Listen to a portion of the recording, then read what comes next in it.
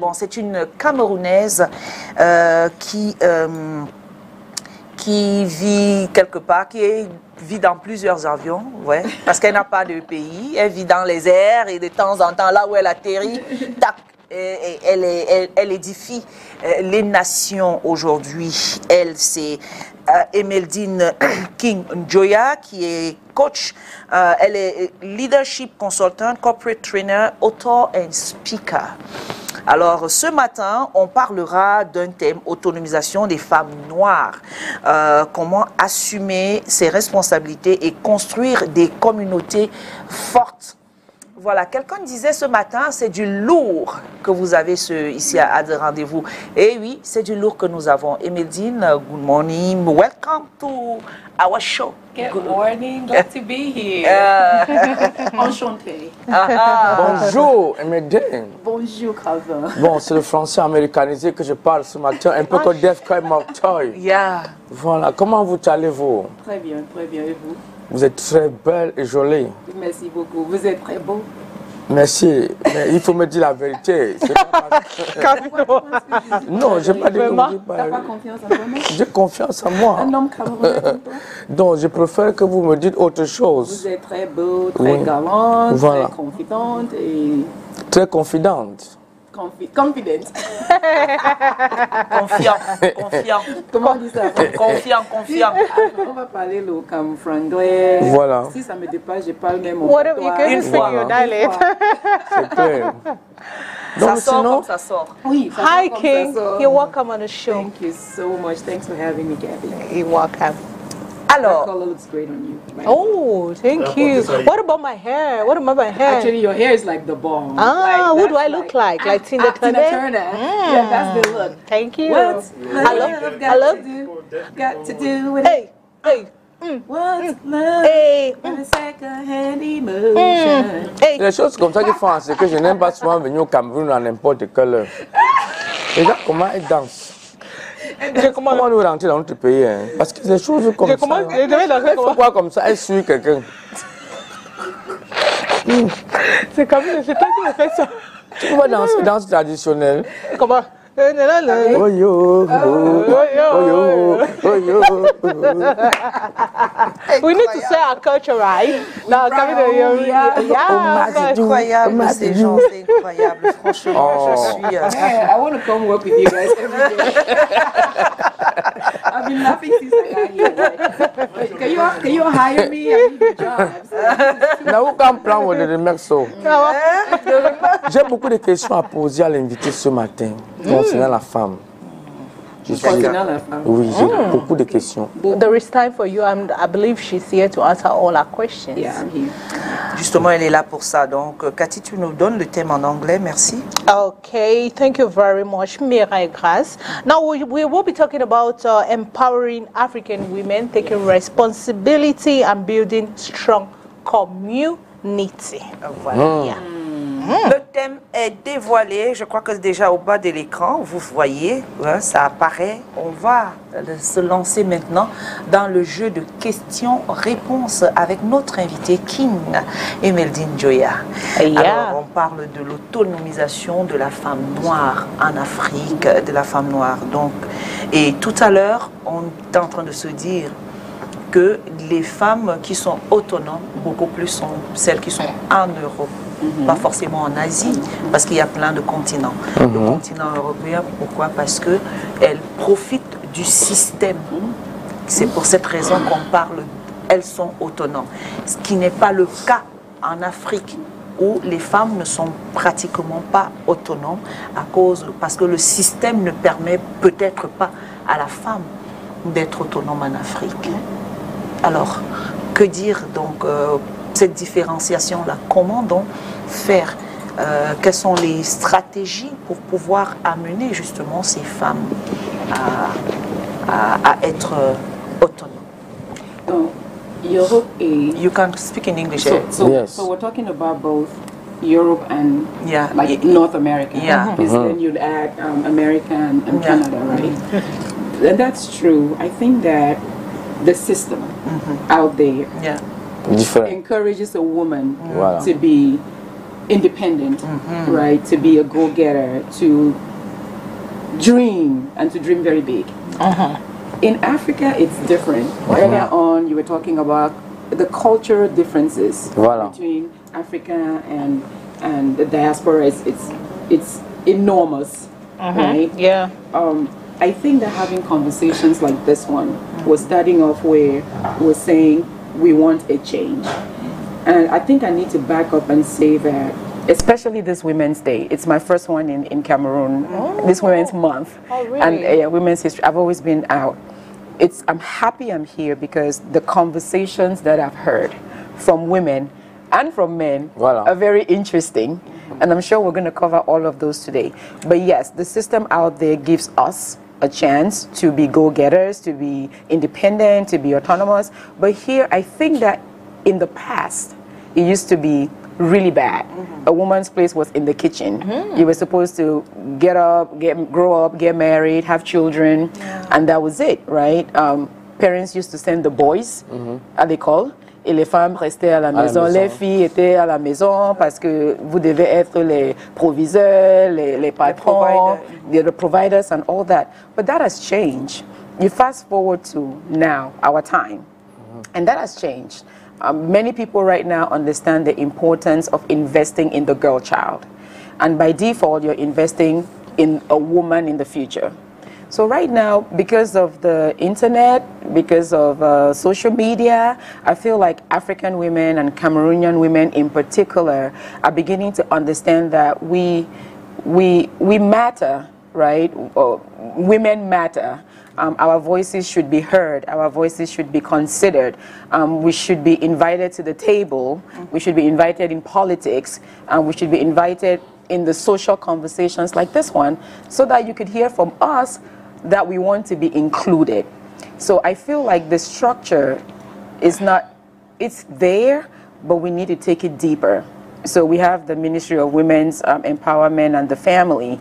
I feel like if the conversation around the woman becoming independent, included in Cameroon, that ministry under the leadership of Madame Abena is going to have to really participate in giving us, creating the platforms, having conversations around policies that encourage women to become independent, right? Not just at home, but also in the economy as a whole.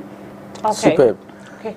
Mais je voulais d'abord savoir, selon vous, les femmes, parce que j'ai la chance d'être sur ce plateau avec les femmes, selon vous, les femmes, qu'est-ce qui fait l'obstacle à l'autonomisation de la femme selon vous? I love that. Voilà. C'est la première question. J'aime tellement cette question. Merci beaucoup. Je pense que c'est la femme elle-même. Ah bon? Oui. Donc, mais c'est pas dans une manière mauvaise. It's not in a bad way I'm saying it. For Cameroonian women, pour la femme camerounaise, et même la femme africaine, parce que j'ai beaucoup voyagé dans l'Afrique, dans les pays, d'autres pays africains, je pense que les femmes ne croient pas en elles-mêmes, à nos potentiels. Et je sais pourquoi. Je pense que, pas que je sais tout, mais je pense que c'est parce que quand on était enfant, quand we were growing up, the women were always looked at as, oh, we already said that, we're going to have babies. There was really no place for us in society. It was more about the men.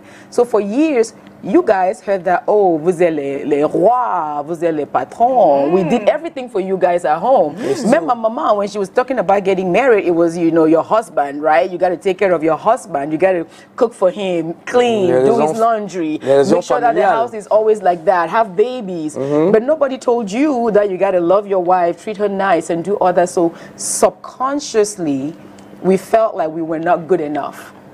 Non, c'est clair. Tu comprends un peu? Oui, so now, fast forward, maintenant, on a le dialogue que les femmes camerounaises doivent être autonomous. We should be ourselves. But deep down, we were not prepared to be this woman that we're talking about right now. So subconsciously, this will surprise you, even with women who are successful, deep down within them, they still have that imposter syndrome.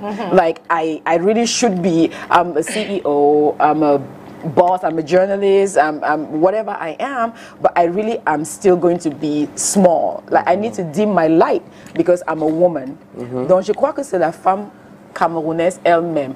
Donc, le dialogue maintenant doit être comment, how do we empower the Cameroonian woman to own her power, to believe in herself, to love herself, to see herself as somebody of value who has a lot to bring to the table, and be proud about it just like the man is. If there's a job opening, apply for it. Okay. Don't think I'm a woman and I'm not going to get it.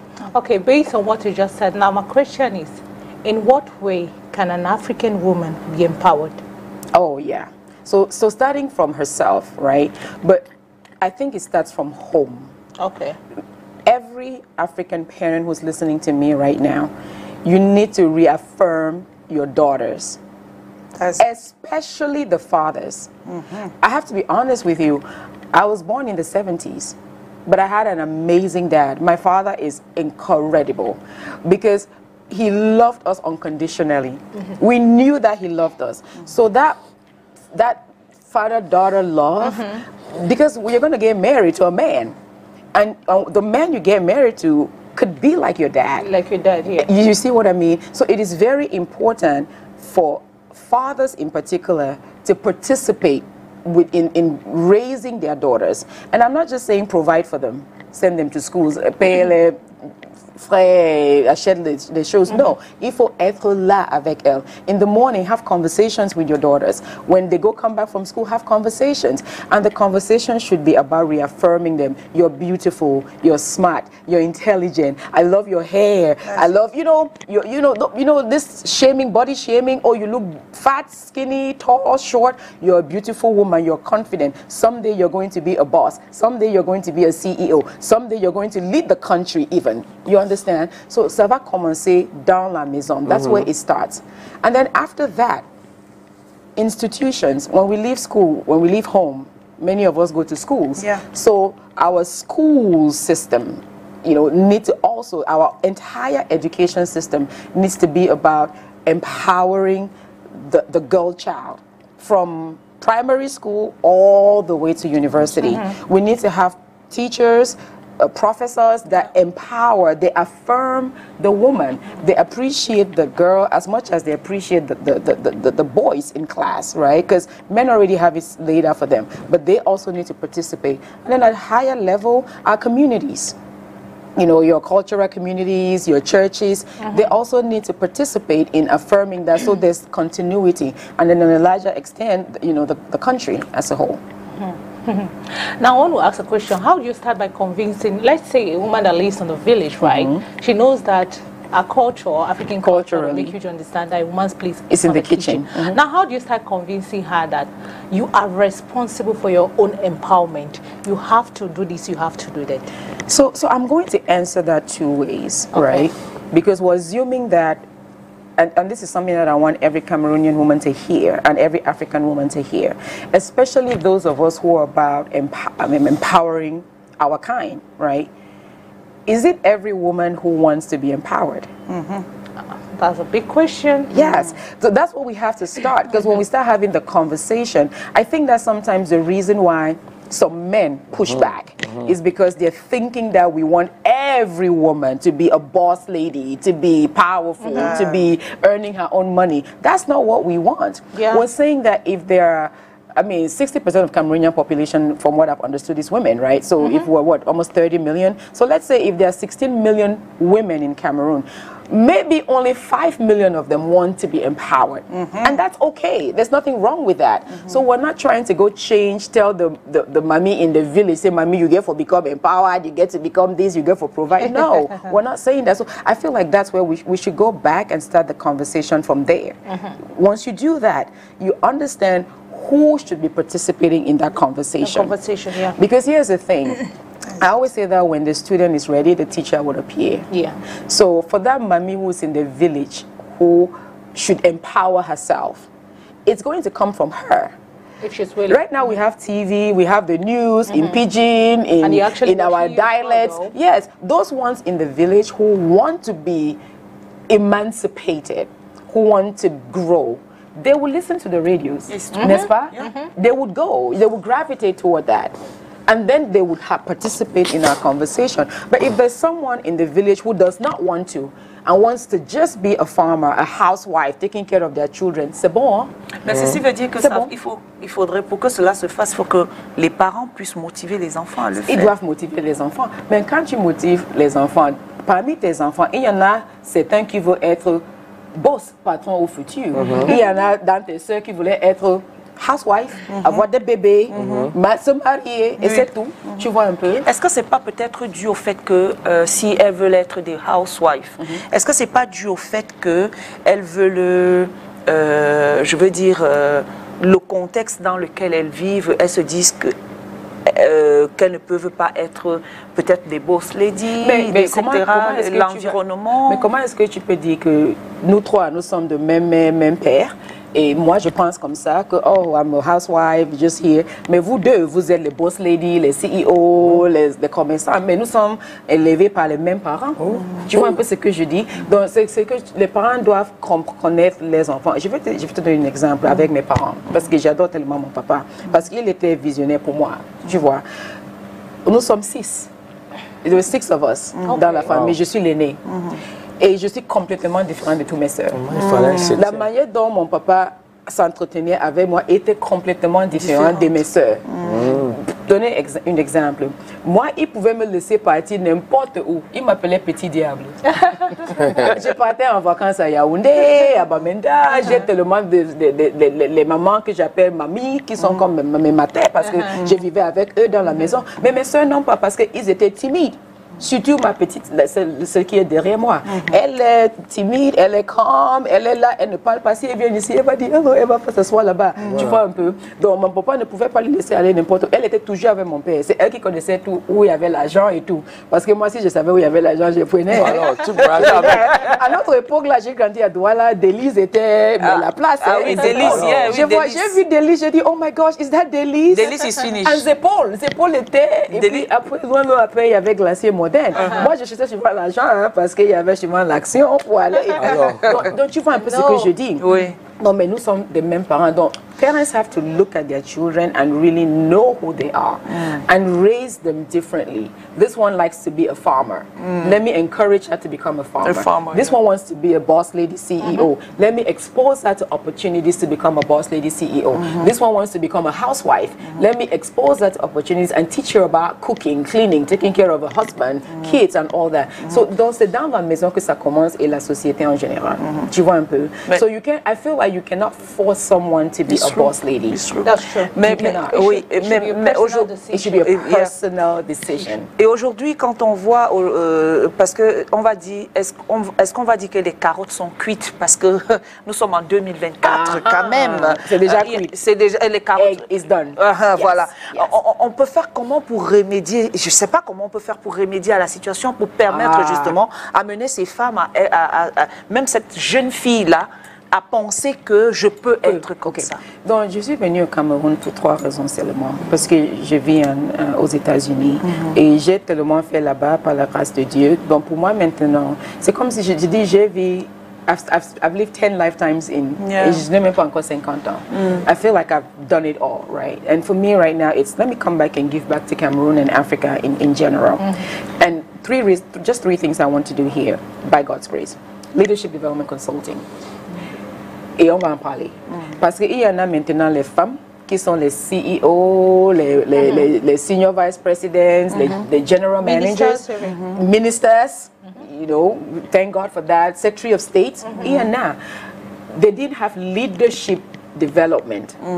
They were intelligent, they understand their job, donc ils maîtrisent bien leur métier. Donc en fonction de cela, elles sont là où elles sont. Mais elles n'ont pas la capacité to lead people. Okay. The leadership qualities. Okay. Because what they've seen when they were coming up is command and control. That's the African dictatorial, authoritarian. Nothing is wrong with that. It's command and control. I tell you jump, you jump. I'm your boss, right? You cannot tell me I'm wrong. Tu vois un peu? So with them, there's going to be a need for us to teach leadership. Leadership, what is leadership? How do you lead? What is it about? It's really about serving. And how do you serve? To lead people, you have to love them. You have to connect with them. I have to know that you care about me, just as much as you have to know that I respect you. Respect is earned. So we have to change that narrative. When I shout, you know, that means I'm a leader. It's no, I respect you as a human being, but you're also going to respect me. I've earned your respect. It should be reciprocal. So we're going to start having those conversations. For those ministries and companies who are ready, we'll do leadership. Secondly, women's empowerment. That's why I'm here this month. Yeah. Because I'm an advocate for women. But only the women who, deep down within them, and to answer one of your questions, want to be. Donc il y en a certaines femmes aussi qui voulaient être tout ça, mais la société ne permettent pas. Voilà. So now is the time. Let's start having a conversation. How can we put platforms together, programs together, to teach you about how to become a woman, to own yourself, to step into your power, to know who you are, to know what you want, and to just be. So women's empowerment, that's why I'm here. And then the next question, which is really key, is I want to start a mentorship program for girls. Effectivement, pour les raisons dont tu as dit. Parce que nous voici, nous trois, I was lucky that I went to America and I could go through that path. Et all my, 25 years I've been learning this. Ils ont déjà bien évolué, tu vois un peu. But you and I, we didn't have that luxury growing up, right? And now you're a leader, you're a powerful woman, but you don't know how to communicate with people. Effective communication. You don't understand leadership. You don't understand team building, teamwork. How do I move STV to the next level? Tu comprends un peu? It's just leadership. It's just vision. So for me, it's okay. Nous sommes déjà queer, comme dit les carreaux sont déjà queer. So we're just going to have to unlearn so many things. And to unlearn things is hard. Like I'm used to doing one way. I'm programmed to do it this way, to think this way, to shout, to react. So how about we catch them? And for me, I want to start talking to girls from Form 5 to Upper 6. Upper 6, okay. That's my mission. I'm going to Yaoundé. If I can have access to the Minister of Education, I'm calling everybody that I can. I'm like secondary education. Can we put a program? I'm ready to give my time. I don't care if I make money. That's not what I'm here for. But can we give access to, I want to go into every secondary school in Cameroon over the next 25 years. You have to be. Parce que c'est pas quelque chose qu'on va changer aujourd'hui. Ça c'est vrai. Ouais, ça c'est vrai. And I need all of you, all you women. Let's go along. Yeah. What? If you're talking about it, you're passionate about it. Can we come together, pull other women, and say, hey, 1 hour in a school, just inspire them, tell them you're a woman and all this, and then take the conversation online. Maintenant, les cours se passent toutes en ligne, les Zoom. Let's structure a program where we're empowering them, we're teaching them. If you're from the village but you want to be all this and your parents don't know how to, let's form a mentorship program for girls from 5. Right? Tu es avec moi? J'achète. J'achète. Donc, if you start there, fast forward 25 years, elles n'ont pas de problème. Elle arrive là, elle connaît leadership, communication. You know, they understand personal development, and that's how you change Cameroon. Oui, c'est vrai. That's how you change Cameroon. Vous parlez très bien, c'est vraiment encourageant. Mais j'ai une question. C'est vrai que vous avez dit que malgré que certaines femmes ont des postes élevés, le système ne leur permet pas, malgré ça, de pousser leur imagination un peu plus à plus haut. Mais la question que je veux poser, c'est que, supposons que l'autonomisation soit effective et que toutes les femmes ont des postes élevés au même titre que les hommes. Ma question, c'est est-ce que les femmes ont la vision de ce que ça va donner? Je ne sais pas plus tard. Je ne sais pas si vous comprenez un peu bien. Qu'est-ce que tu penses que ça va donner? Justement, c'est ça le truc. Parce que tout à l'heure, vous parliez du respect. C'est vrai. La femme respecte l'homme. L'homme aussi doit respecter la femme. Normalement, mais lorsqu'on rentre, par exemple, dans la Bible, la Bible dit que c'est la femme à respecter l'homme. Submissive. Voilà. OK. Very good question. Ce que j'ai appris ici au Cameroun, c'est que dans certains cadre, dans certains environments of men, c'est comme s'ils pensent que les femmes veulent prendre le pouvoir, leur place. Mais on ne peut jamais. Il faut que je parle encore que tous les hommes comprennent. Nous ne voulons pas prendre votre place. Thank you very much. Tu comprends un peu? C'est clair. Comme Dieu vous a créé et nous a créé, we are completely different. Tell them. Tu comprends un peu? Il a dit, je suis ton helpmate. Donc je dois ton aide avec toi. Tu comprends un peu? Donc donne-moi l'opportunité de marcher avec toi comme ta co-épouse, ton épouse, copine, whatever it is, or your boss at work. Give me the opportunity without shutting me down. Tu comprends un peu? And that's a conversation that I think that the reason why, I'm so honest about it, the reason why en Europe, aux États-Unis, à l'étranger, ils travaillent ensemble, c'est parce que the men understand that the woman is not trying to take their place. The women don't want to take their place. I think that the problem in Cameroon and Africa has been, maybe, I was very young then. J'étais très jeune quand les femmes ont parti à Beijing, et je me rappelle. Peut-être la manière dont elles sont rentrées, oui. It made the movement because it was like, oh yes. I remember very well. I remember. I'm old now, but I remember when women came back from Beijing. Yeah, with the Beijing and everything. Exactement. So I remember that men were like, you want to be a man now? You want to take over? So you want to talk to me anyhow? You want to be rude? No. That's why the women who are positive, this is a positive movement. Pour ne pas te mentir, tous les hommes doivent être derrière ce mouvement. C'est vrai. Je suis d'accord. Tu comprends un peu? When you get the real people channeling, when you get the right people channeling the movement, it's about, you're never going to be like a man. Do you understand? That's it. Even though I'm a CEO, when I come home, I'm a wife. But you don't have to force me. You don't have to yell at me. You know what I mean? You're my partner. Yeah. Okay. I think that is where the problem is. That's where the problem is. I'm going to ask you the question. How does, the question now actually is, how does that empowerment translate in a workplace? Like you said, you're a CEO, but you also play a role as a wife as well when you get home. Now, and also the society as well. It does. It translates. So once you get to a point where there's an environment where women's empowerment, women leadership and development is encouraged, the first thing that you see is increase in productivity. There's some companies around here, I've been around, I've done my homework, I don't know if I'm allowed to call them, but you see that it's not taken off, but you see I've gone there, you see the environment, it's, oh wow, there are many women in leadership in this company, they are senior managers, they are CEOs, and they're trying to raise other women, there are mentorship programs in place. So in an environment where I understand that I'm valued, my contributions matter as a woman, they will show up more, and that immediately translates into increased productivity. That's number one. Number two, what starts to happen if you take that into the workplace? Some of the men in the workplace, they're going to start looking and relating to the woman differently. It might even have a positive feedback at home, because maybe their wives do not work there. But when they see other women in leadership, they may go, and the women are, they're boss ladies in all due respect. When they come into the boardroom, we argue respectfully, we agree to disagree, but after that we're still okay, right? They might be say, oh, you know what, maybe that's what I need to be doing back home with my wife. Now, if they can't do it with their wives, they have daughters.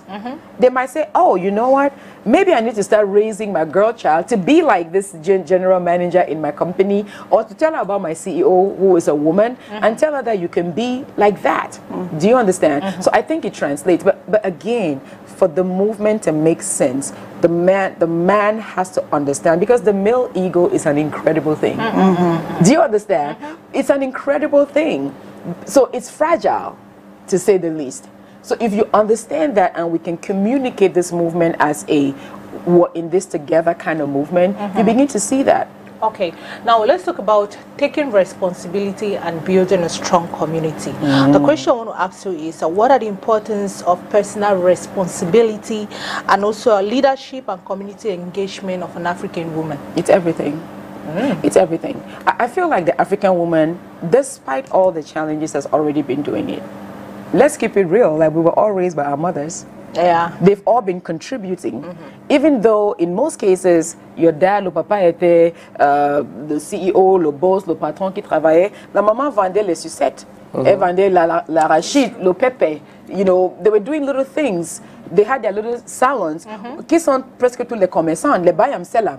Those are the people that are fueling the economy. Mami Ero, Mami. So we've already been contributing in the economy. It's just time for us to start giving more voice, more recognition to the Mami who is selling Ero, those mamas in the market, our mothers. We've already been contributing. So I think that when we give a bigger platform, they can contribute even more.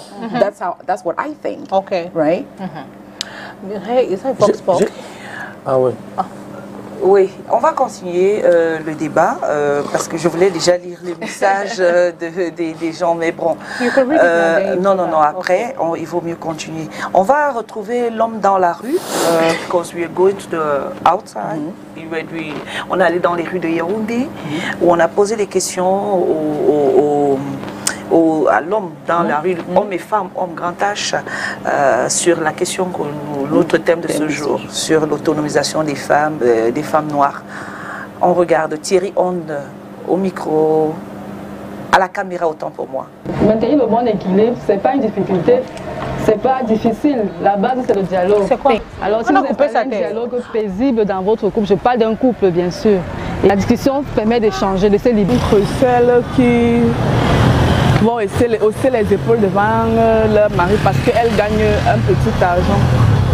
Bon, moi, je pense que les femmes d'aujourd'hui, quand une femme travaille, elle méprise son homme, elle ne respecte plus l'homme.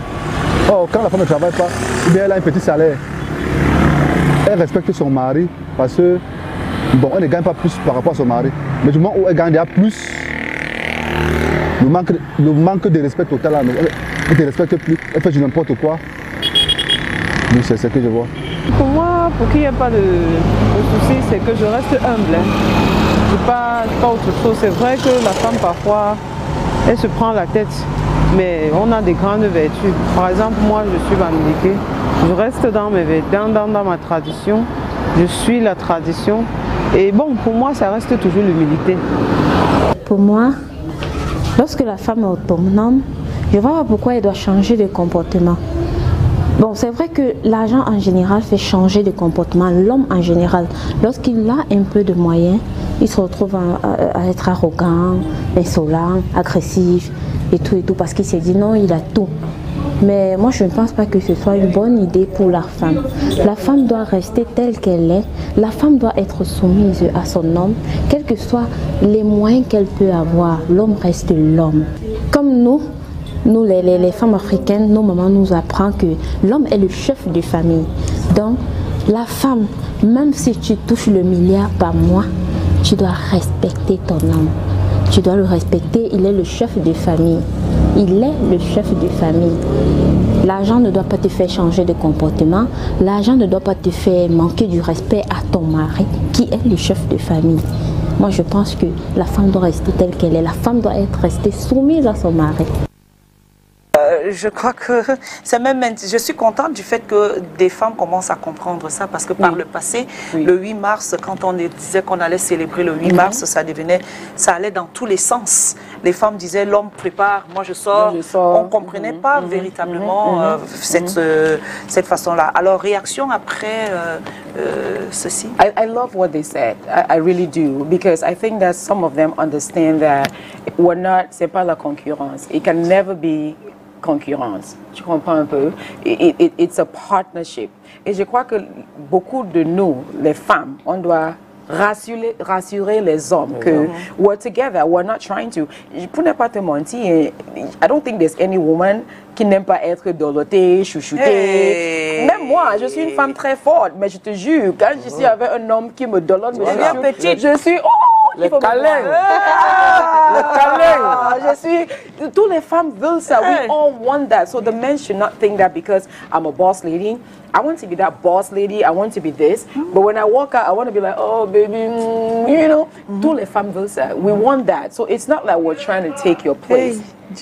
Vous comprenez un peu? Oui, and I need so many more of us, women, to reinforce this message. We need that positive feedback, that reinforcement, like, I could be all of this and all that. Je peux être tout ceci et tout cela, mais tu es mon homme. Voilà, c'est clair. Et je ne veux pas ça si tu n'es pas avec moi. Mais c'est comme... Voilà. Again, I'm sorry, but Mireille Grace is not in that account. Oh my goodness.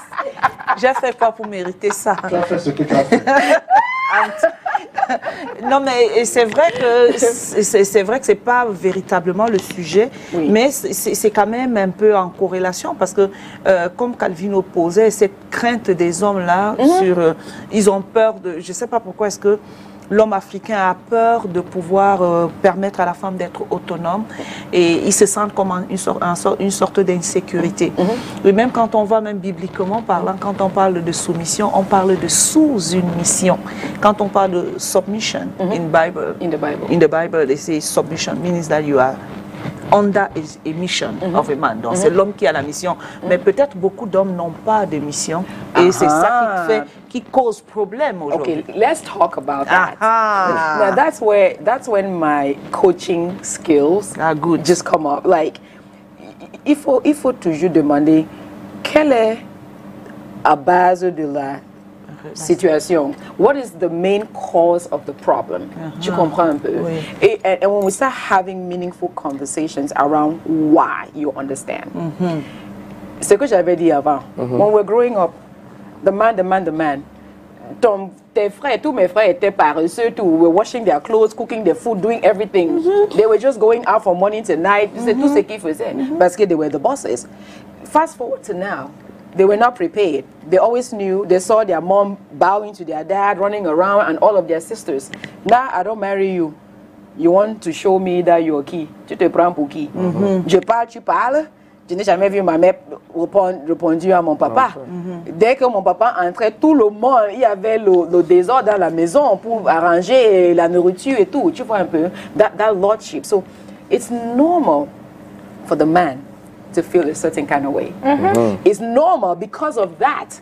You've told me for 40 years que j'étais roi, j'étais tout ceci, patiti, patata. Maintenant, je n'ai pas de travail, je souffre, je n'ai rien, et c'est ma femme qui est là. It's normal for the male ego to be bruised.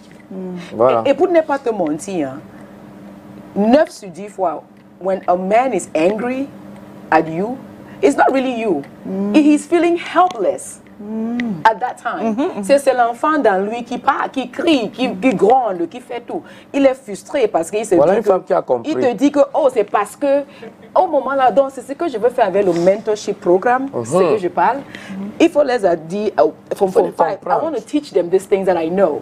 That you need to be seeing it like you see your small baby tantrum crying. Même pour tes enfants, tu vois tes fils et tes filles. My nephew is like, mais mes deux petits, they are like, déjà femmes. I can leave home and Eva and Michaela will run the whole house. Jaden, oh boy, he's a guy.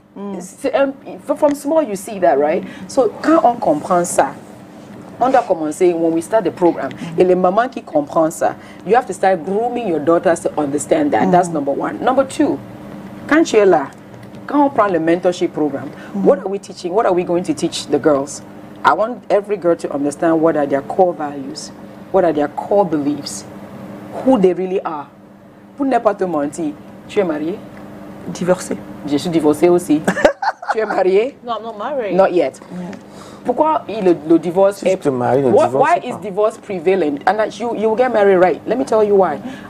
Toi et moi, nous ne sommes pas divorcés parce qu'on voulait être divorcés. Tout le monde veut être dans une relation. I love being in a relationship. Tu comprends un peu? Mais comment est-ce que nous sommes mariés? Qu'est-ce que nos mamans nous ont dit pour nous préparer pour le mariage? Non, la femme doit être...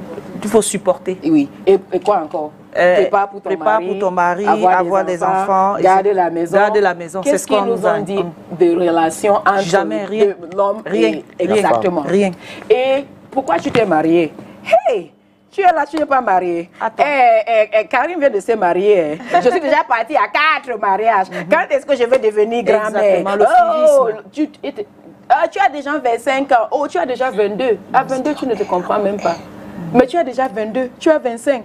Donc, n'importe qui vient là, qui veut t'épouser, qu'est-ce que tu fais? Tu parles. Tu te maries. Tu ne sais pas si vous avez même les mêmes valeurs, the mêmes growing up, the same... Tu ne sais rien.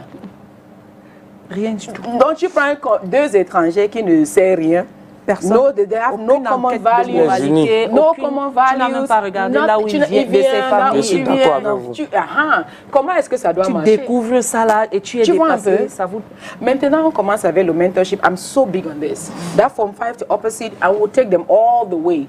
By the time you're ready to get married, you know who you are. You know what you want. Yeah. You know why you want it. Yeah. You have your values clearly defined. Yeah. My relationship values, yeah. my career goals, my spiritual goals, my personal development develop. That's my it. finance go. So when the monsieur comes, you comprends que my mama, they were even talking about love. But you know something. They were talking about love. Oh, love of what? For what? Love comment? C'est maintenant qu'ils viennent, les jeunes, ils parlent même de love.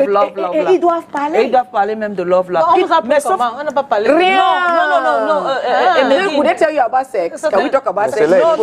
C'est l'époque. Même le sexe, on parle de sexe. Quand j'étais petite, j'ai demandé à ma maman comment on avoir les enfants. Elle m'a dit que tu vois la ligne qui est là, où ça s'ouvre et l'enfant sort. J'ai cru ça jusqu'à quand I started doing biology. They explain how they have childbirth. I was like, oh, what? J'étais en form 3. Moi, j'avais 16 ans quand je demandais à ma mère que moi, je voulais faire même un enfant. Parce que j'aimais les enfants. Et tout ce qu'elle m'a dit, elle dit, tu es sorcière. Ah bon? Et là, alors, you see, yes, parce que nos mamans ne comprenaient pas. Il y avait, ma maman était un peu, she was a little bit okay, but she was not okay. Il y avait les sœurs, amies, dont ses amis, and they could not even tell their daughters about menstruation.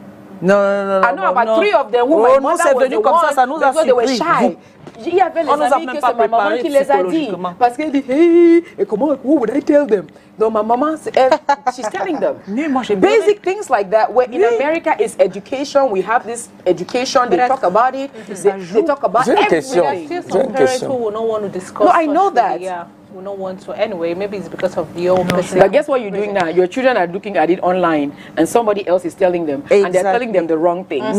Tu vois, donc pour ce que tu disais, that's what we have to do. We have to start knowing each other, preparing each other. So if you married your friend, at the end of the day, we'll tell you, marry your friend. Somebody, because after this... and even when you get married to your friend, it's not a guarantee. It's not a guarantee that you'll be together. Because you fight. So we have to talk about all of these things. How do you handle conflict? How do you handle... the stages in a relationship. Maintenant, c'est...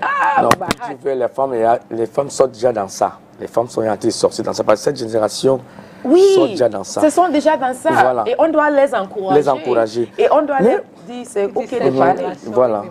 L'expérience. And you must not get married. Il dit cette génération comme tu n'es pas de cette génération-là. Non, attends. Non, c'était pour dire que vous êtes les femmes.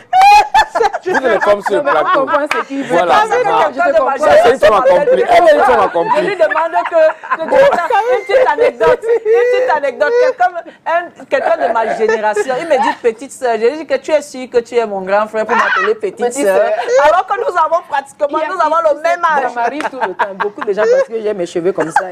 They think I'm young. When I tell them cette génération, vas-y tonton Calvino. Avant que le temps ne parte, déjà, avant de poser ma question, nous sommes à la 40e édition de la fête de la journée internationale. 49e. On va constater que depuis les 40 ans que les femmes ont fait cette journée, ce n'est pas une fête, mais c'est une revendication, on remarque que la femme, elle continue à être le genre le plus pauvre.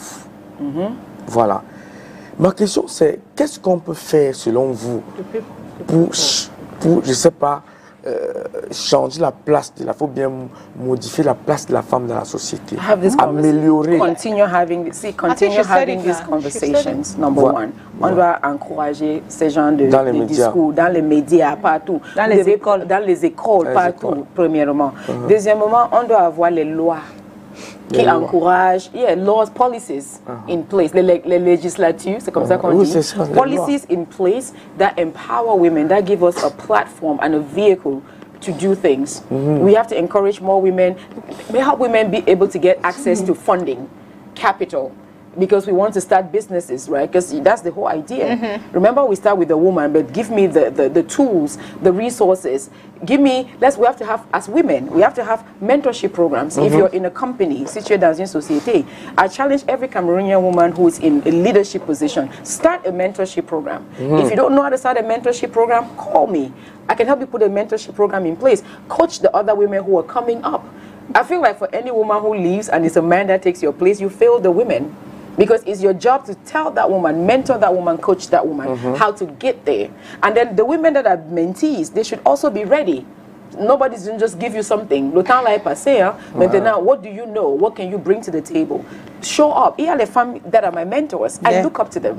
Avant de venir au Cameroun, I call them. What do you think? Aujourd'hui, I call them. This is what I'm doing. This is what I'm doing. What do you think? Même, il y en a qui sont les petits sœurs. What do you think? Is it time? So let's have the conversation. I feel like more women have access to funding. More women are, even in the supply chain. Let's have policies that say we can get procurement from women-owned businesses in that supply chain. We need to incorporate more women in things that are like mythical, like oil and gas industry. We need more women to get in there. It's not only about men, tu comprends un peu, transportation. So we need to encourage those conversations, have those things. Yeah, and then let the woman know from young that you can be anything that you want to be. Okay. Anything. I don't hear. You should not be imposed on. And you should not be imposed on. Okay, now the question I want to ask her, what are the pivotal role an African woman is supposed to play in fostering community development and a collective effort needed to ensure a thriving future for the next generation? Exactly what I just said. Okay. That's what, because it starts with the women who have already done it. Okay. I'm here because I have done it abroad on a massive scale. And I'm here to come contribute my 2 cents or my 2 penny, whatever you may call that here. So it's all the other women who are, how did you become a journalist? There are many young girls that want to know what you did. We have platforms right now. We should use our platforms to empower. I always say my platform is to equip, encourage, elevate, and empower lives. Everything I do, 90% of everything I do, I always ask myself, is it going to equip, encourage, elevate, and empower somebody? If it does not, I don't do it. I get my 10% for me to be all goofy and do my own mischief or whatever I need to do because I'm a human being, right? But that's it. So every woman, mentorship programs, because a woman understands a woman's plight more. The man in your job doesn't understand the challenges that it took you to get to here. So you turn around and pass it to that next generation, as we're talking about, right? That's it. Our mothers did a great job. Most of us African women are excellent housewives. On connaît gérer la maison. Même avec rien, on gère. C'est vrai. That's our mothers. I give them kudos for that. That was what they knew.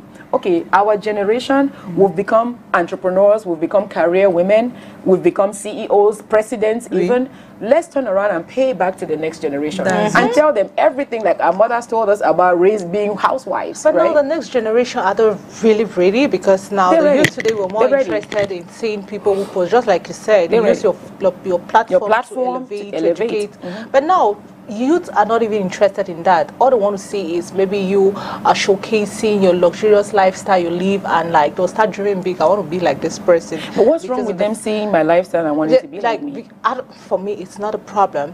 But I feel sometimes they get should I use the word like they misunderstood certain things about life. For example, you see somebody that posts her luxurious life on social media. Yes, it's like a role model to you. You want to be. But now the question is, you don't even want to find out how she made her money. Exactly. What are the procedures she did, or what are the challenges? So reach out to her. But now we just want to. I don't want to reach out to that lady because maybe I feel like I cannot. I'm not in a position. Actually, on social media, you can reach out to anybody. Okay, the thing is, will they have time to check their inbox? They might not. But you just never know. One day. The easiest way, yes. People will send you an inbox message. They will comment on your post. And the ones that, if somebody really wants to follow you and be a mentee, they will.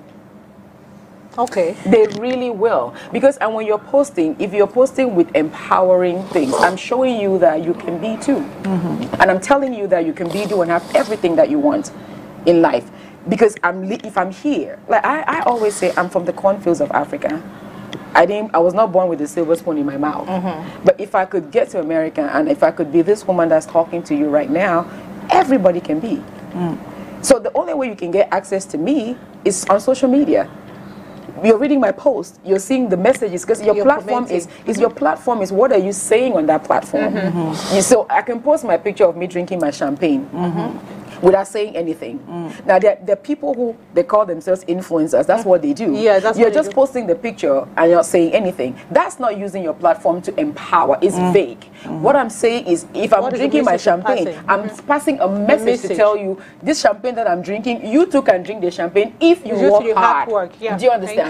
If you do this, if you do that, how do you become a millionaire? This is what you do. We're going to interpret it. The message must accompany a message must accompany your message. So that's the main reason why it's always advisable to use, like an example you just quoted. You cannot just post a picture without And just, yes. Without a message. On met legend. Yes. Yes. Call it legend. Yes, you just put it there. Something, you write a you write something so that people can look at it and understand, right? That this is what it is. Yeah. But without which most of the young generation, of course, they are different. Yeah. But we owe them a duty to speak. As our mothers, on doit être honnête. Yeah. Nos mamans pensaient que notre génération était aussi pire. Ouais, ouais. They thought that we were lost compared to them. Ouais. But they still spoke to us, right? So we still speak. On a espoir. Yeah. Et surtout nous, nos enfants qui sont nés aux États-Unis. Ouh. C'est la magie. But guess what? We still speak. One day, train up a child. And when he grows up, he will never depart from that path. Même s'ils font comme s'ils n'étaient pas. C'est vrai. When they grow up, it's there. Ouais, j'ai expérimenté ça. Je dis que c'est vrai. Oui. It is very true. They won't forget. They will not depart when they get older. So you cannot say, oh, these children as well. Keep talking to them. Keep talking to them. Someday, quand j'étais ici, j'ai mon grand frère. Hein. Ok. Yeah. Mon grand frère, I was troubled. Mon papa m'appelait Petit Diable. But right now, they all love me. I was listening, but I was still trying to be a girl, a child, or not. I wish we still have child. We've come to the end. Okay, of the thank you very much. This is the end. Thank you so much. Last word, just the last word before going.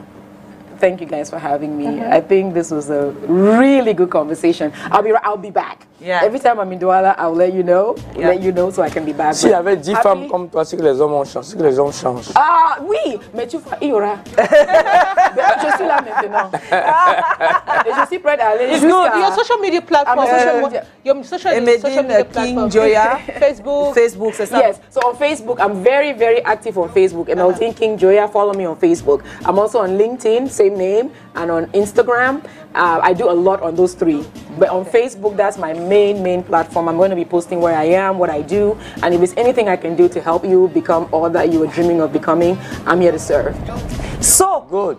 Bon mois de février, de mars. Women's History Month. Voilà, l'histoire des femmes commence à s'écrire et puis on va continuer. Allez, Dieu vous bénisse. On se retrouve lundi quand il sera 10h avec des sujets aussi intéressants que ce que nous avons commencé aujourd'hui. On va aux États-Unis. On se dit alors à lundi. Ciao. London. See you. À lundi.